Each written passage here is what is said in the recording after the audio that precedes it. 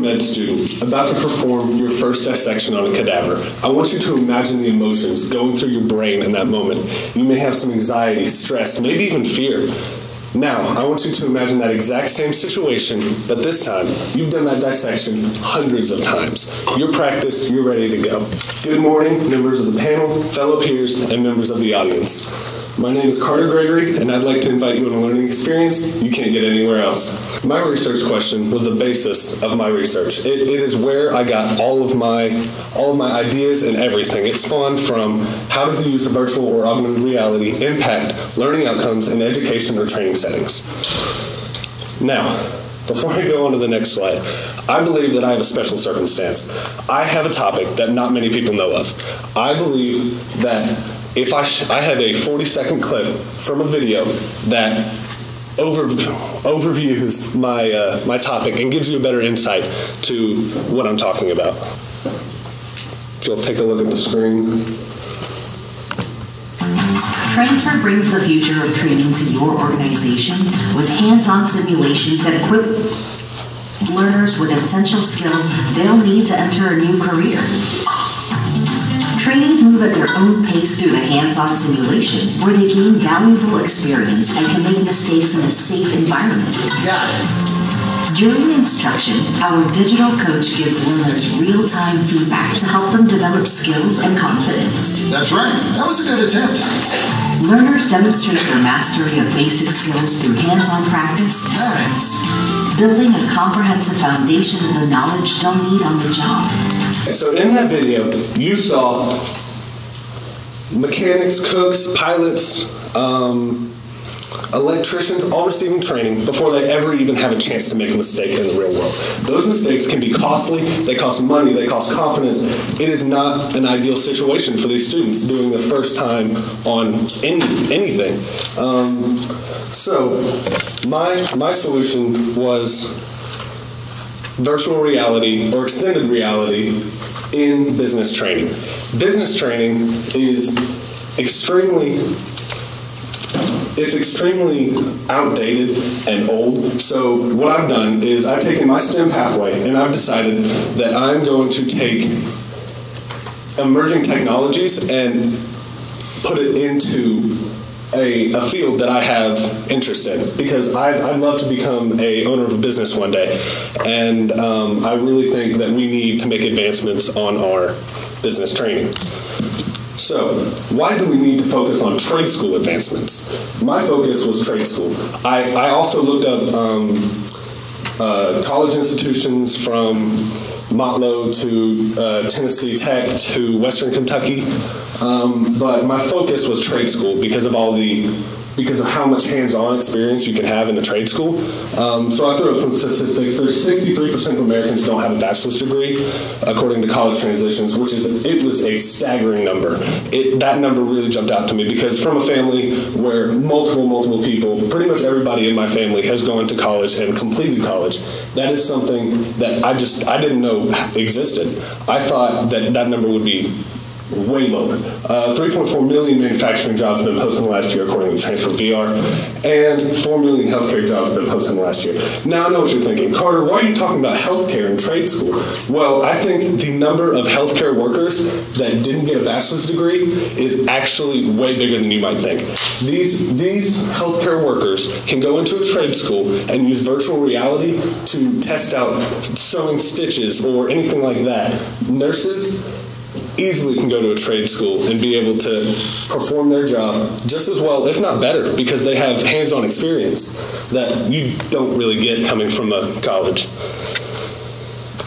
Now, why do we need to advance our training? Outdated technology, no opportunity to practice, and lack of engagement. Those are the three biggest reasons that I focused on. In my research, I really focused on the outdated technology because as a member of our STEM pathway, I really love learning about new technology and how we can use that to better our community. Outdated technology really it hinders the ability of kids to learn, because especially with kids that are, they've grown up with phones and technology and video games, they're just not they're not into their learning whenever you're using these outdated technology pieces that are just really they're not conducive to a learning environment for students that are, coming from a Gen Z or really any of the newer generations. Another thing was lack of practice. These kids are another reason is because of the cost, lack of practice, but these kids are just not able to get a good learning environment where they can try over and over and over and have no fear of a mistake. These kids are getting put into situations where they'll have to take apart an engine, for example, as a mechanic in a trade school, and you have to worry about breaking a camshaft or breaking any gear on there. Even any tiny gear could be costly. It could cost thousands of dollars to replace an engine. With virtual reality, all you have to do is click reset. It's one of my favorite things about this emerging technology. It's something that students can take home with them and be able to put in the effort to make themselves successful. Last thing was a lack of engagement. These kids, like I said, they've grown up with their phones, they've grown up with technology, video games. They're not engaged in learning when you're not using those things that they've grown up with.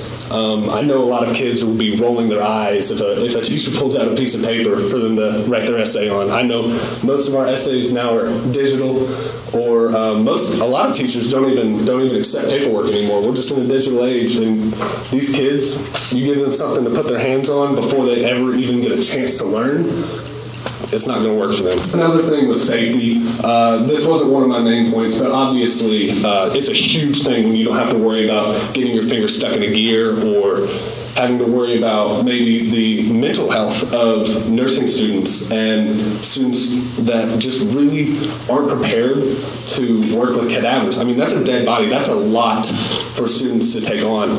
And taking away that entire aspect of having to touch a person before they ever even know what to do is just, it's a huge piece in our education. My project had 3 phases. The first phase was presenting to the youth and presenting to the children about the importance of extended reality in learning. I would say that this was the most, I'm going to use the word leisurely. It was more of a fun, it was a fun way for me to connect with these students and be able to talk to them. The next phase was a high school student thing. That was one of the most fun for me because I was able to see my buddies get on virtual reality and talk to them and teachers about the importance of it. The third phase was a meeting with the president of TCAT. And actually, if you see that picture up there, that is one of the only driving simulations. It's in a TCAT Knoxville.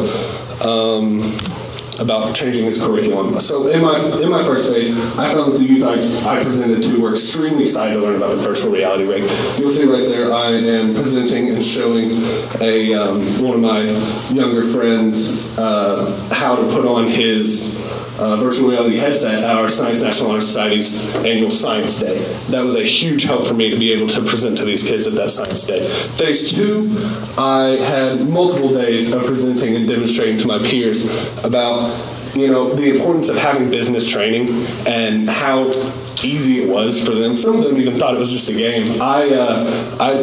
They were just so excited to get on. I wasn't even having to ask them. That was one of my favorite parts. Phase 3 was my third and largest, was a meeting with TCAT, the president of TCAT Murfreesboro and Smyrna, in order to show him the importance of having extended reality in his curriculum. What I found was that technology is not being used at a large enough rate for people to be able to fully get their thing. And this is my favorite slide. Phase 4. So I know I told you that there were only 3 phases, but phase 4 is because I'm not done. Everything that I've learned through Capstone, I'm going to continue to keep doing. This is not one thing that I'm putting off to the side and I'm done. It is something that I'm truly excited about.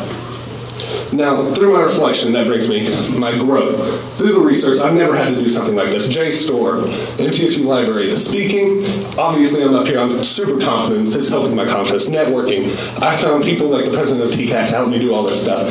My professional mentor was kind of a struggle, so I had trouble contacting him, but then I ended up being able to contact other people for my project and just being able to talk to people. That was a huge thing. Thank you. I'd like to give a huge thank you to all of you, and then everybody who came to watch me, and also Chloe Carreras for putting on National Science Day. That was a huge help for both of my first 2 phases. Thank you.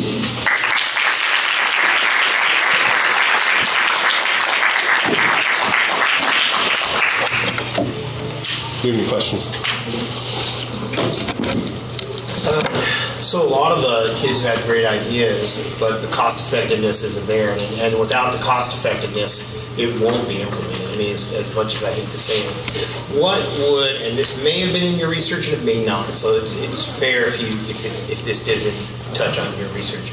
How would, like if I'm TCAT and you bring this in, what would be the cost effectiveness of this from a business standpoint? So you talked about all those advantages, but where am I going to save some money? Oh, absolutely. Oh, I'm sorry. Did this turn off? There we go. I'm sorry about that. You're good. But that was absolutely one of the biggest things I researched was how much money can we save? And like I said, you're not having to replace parts that are thousands and thousands of dollars on engines and camshafts and all of these things that they add up money. All you have to do is click reset instead of having, it not only saves money, but it saves setup costs, it saves having to bring somebody in to professionally deep clean, and all of these things completely get wiped away because all you have to do is click reset. And that's one of my favorite things about it.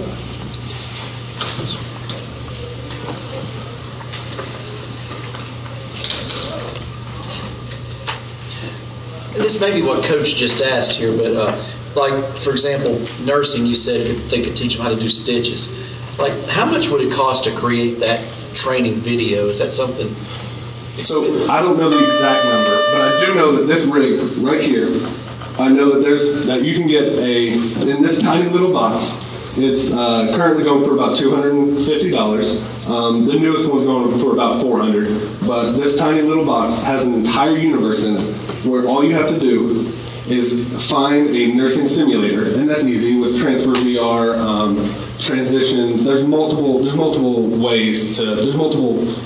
companies that are creating these simulations, but I would say that it's more about the cost of the subscription to the company than it is about that. I know that I've seen some subscriptions have been maybe $15, $20 a month, which it adds up obviously, but the cost of education, that's nothing. And then for your project, you had Science Day, which had elementary kids, you had high school kids, and then you presented to the TCAT director. Yes. And I've asked everybody here this same question. You mentioned that you're going to continue it. Yes. When and how are you? So I've actually been invited. I'm actually really excited you asked that question because I wasn't able to touch it because of timing.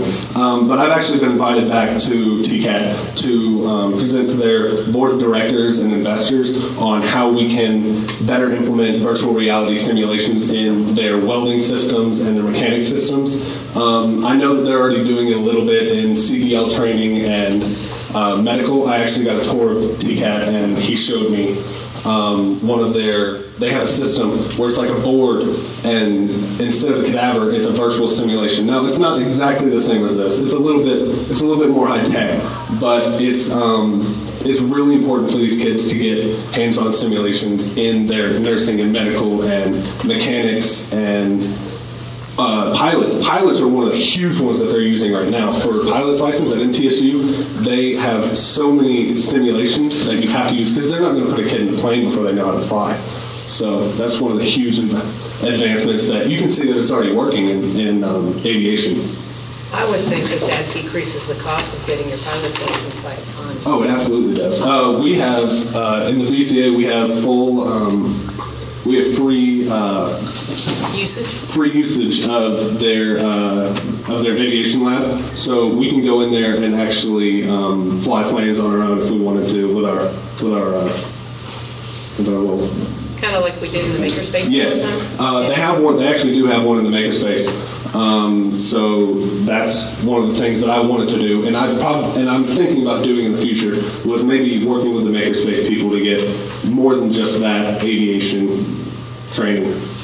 Well, if you had more time, I would say the other place that it could be used is in the CTE programs. I mean, you look not just our school, but there's a lot of healthcare, there's a lot of car mechanics. you could then move mechatronics into all schools instead of just. Oh, absolutely. And that was something that I talked about with Rain. Rain's topic was actually getting trade school to get implemented into Blackman High School. And I love that idea because it gives kids a chance to get a head start, because I don't think that we're getting enough, I don't think enough kids know about the idea of trade school and the benefits that it has. And I think that if we brought that to Blackman High School and we brought all of those simulations with it, I think that would be a huge stepstone to getting kids at 100% where they want to be. Because now there's welders and mechanics that are making more money than some of the nurses and people that have these college degrees, and I just don't think kids know enough about that. What specifically do you want to pursue next year wherever you are? Have you figured that out yet? So I have it narrowed down. I'm likely staying in state at MTSU, UTC, Tennessee Tech, or Tennessee if I was just going for academics. I've been lucky enough to have a chance to go play athletics at the next level. But I haven't decided anything on that. But if I'm just strictly talking academics, it's down to those 4 schools. And I'd love to do engineering because, like I said, I love technology. I've thought about doing civil engineering. There was a point where I really wanted to do mechanical engineering or petroleum engineering. Now, we don't have that in the state. I'd have to go to Mississippi State for that. But right now, I'm leaning towards specifically structural engineering. Absolutely. Thank you, guys.